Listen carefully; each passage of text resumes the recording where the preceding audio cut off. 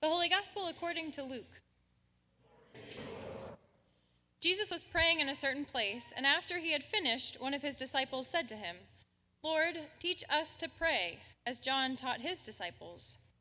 He said to them, "When you pray, say, 'Father, hallowed be your name. Your kingdom come. Give us each day our daily bread. And forgive us our sins, for we ourselves forgive everyone indebted to us. And do not bring us to the time of trial." And he said to them, "Suppose one of you has a friend, and you go to him at midnight and say to him, 'Friend, lend me 3 loaves of bread, for a friend of mine has arrived, and I have nothing to set before him.' And he answers from within, 'Do not bother me. The door has already been locked, and my children are with me in bed. I cannot get up and give you anything.'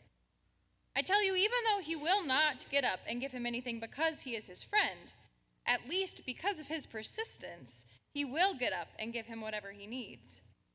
So I say to you, ask, and it will be given you. Search, and you will find. Knock, and the door will be opened for you.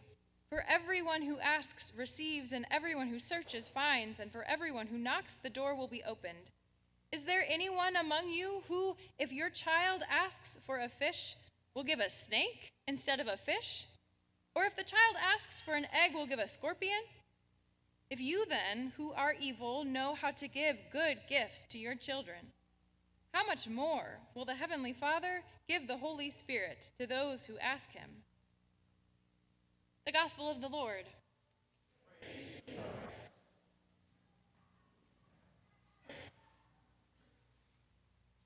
Lord, teach us to pray. I think we all have this same desire, based on the reluctance to pray that I've observed and have felt myself in various faith communities. Praying makes us nervous. We think surely there's someone who's better qualified. We don't know what to say. We think there's a right way to pray, a good or better way to pray. And so for all of us who hesitate to pray, especially out loud, Jesus' words are helpful. Even more so, the stories he tells afterward are helpful. I don't think the neighbor who suddenly finds themselves in a hospitality bind had rehearsed lines before banging on his friend's door. At midnight, I doubt the words came out perfectly. I could imagine the words were as rough as the banging on the door.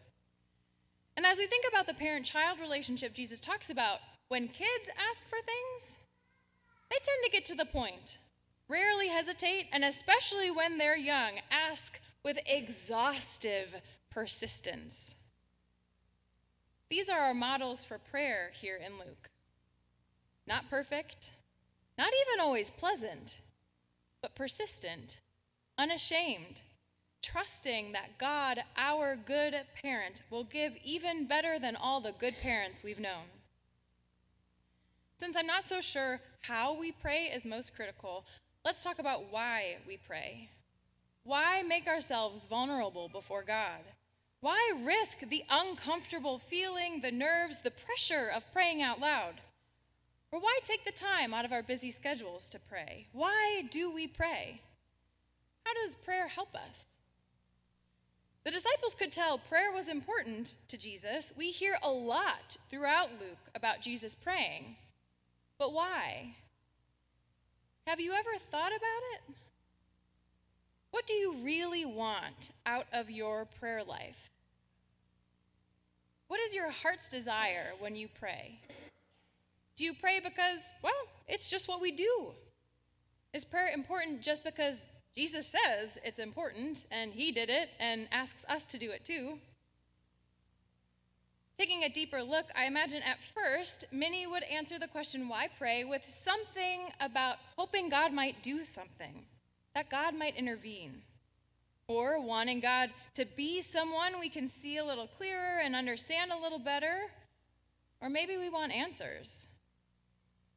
But when you think about praying to this God who created you, this Lord of life who redeemed you, the Spirit of truth who sustains you and leads you and guides you, when you think about being in the presence of the triune God of creation who dwells with you and in the world, what do you desire? when you intentionally come into God's presence in prayer. In seminary, I spent time with a spiritual director. We talked about classes, life outside school, faith, and she'd always pray for me at the end. If you've never overheard yourself being prayed for, it's a wonderful blessing. I highly recommend it, which is why we've got to work on this not wanting to pray out loud thing. Inviting people to hear our prayers for them is a wonderful gift that we can give. So anyway, there's this one session with my spiritual director that I will never forget. I can even picture the room at the seminary where we sat. I remember looking out the big windows, the sun was shining, and I was feeling particularly low.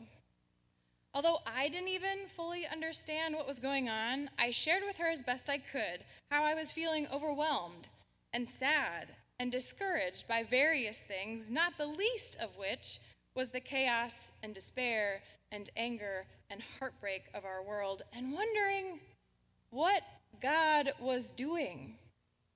What? Why? And where? I had so many questions. And the more I talked, the tighter my chest got, and the more emotion came out in my voice. After hearing me out, she invited me to close my eyes and then led me through a guided meditation. Now listen, I'll be the first to admit I hadn't had great success with this kind of thing in the past. I'm often distracted and feel a little awkward, and this time was no exception. I felt kind of weird as we started, and I was pretty skeptical, but I figured, what's the worst that could happen? So here's the gist of what she said. Close your eyes. Picture yourself in a place where you're comfortable. The place can be real or imaginary. Maybe you're walking, maybe you're sitting, but you're at ease. Now imagine God meets you there. You are fully in God's presence. You're comfortable, and God is right there with you. You can ask God anything you want, whatever question you desire to ask. And so she asks me, what do you want to ask God? And that's when I realized my mind was quiet. All the questions I had been wondering about literally minutes before, not a single one was on the tip of my tongue to ask God. I was at peace in God's presence. I was so content to just be with God, to rest in the holiness that surrounded me. I was grateful, and now that I found myself intentionally in God's presence, the one desire that I had was for God to be God. And I knew that that didn't depend on my questions. Now, I'll be honest, that feeling of contentment did not last. I often think back to this experience when I need to remind myself that God is God and I am not, and that's enough. Now, that's not to say that I don't sometimes bang on God's proverbial door and keep asking and wondering and hoping in prayer. It's good to know that God does even better than this reluctant neighbor in our passage. God does even better than the mother and father figures in our lives that give us good gifts. Who are the people to whom you can go shamelessly in inconvenient times and places and ask for something? God's kind of like that. Think of the parent or parental figure who gave and gives you good gifts, who was willing to work hard and sacrifice in order to give you good and proper care. If that person, who is still sinful, still makes mistakes, can do that for you, think of how much more God does as caring parent for you, God's beloved child. The promise that Jesus talks about in Luke in this passage on prayer is the promise of the Holy Spirit, the promise of God's presence, the promise that God will be God and will be God with us. In a typical worship service, we pray together at least 6 times. Way more if we include the hymns we sing, which can be prayers, the psalms we read that are songs and prayers, and individual prayers we may be lifting up throughout the service. But I want to give us some time to reflect, time to pray. Time to be intentional about reminding ourselves that we are in God's presence, that God is speaking to us, that we need to listen, that God is listening to us, that we need to speak, that God is okay with us banging on the door in the middle of the night. We've heard a lot over the past few weeks about how we are called out in service to the world, about how we are to love our neighbors as ourselves. Last week, we were reminded, along with Martha, that we are invited to sit at Jesus' feet. And this week, Jesus is reminding us that we have to take time to do just that, to pray, to ask, to seek, to knock, and to receive the Holy Spirit. So let's take just a few minutes in prayer.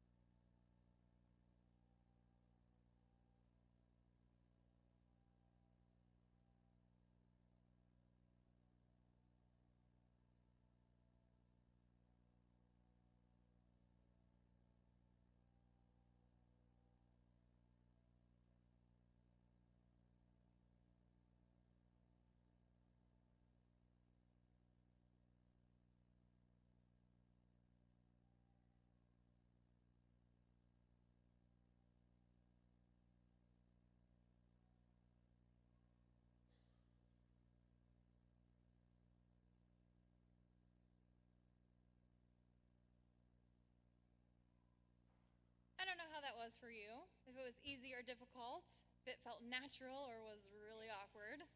But I do know that prayer isn't always easy. If it were, the disciples wouldn't have had to ask about it. There's no right way to pray. It can sound like banging on a door, a late night unexpected request, a child asking for good things, a friend opening a door, or a parent offering good gifts. When in doubt, when the words don't come, you can always try. Father, hallowed be your name. Your kingdom come. Give us each day our daily bread. And forgive us our sins, for we ourselves forgive everyone indebted to us. And do not bring us to the time of trial. In Jesus' name.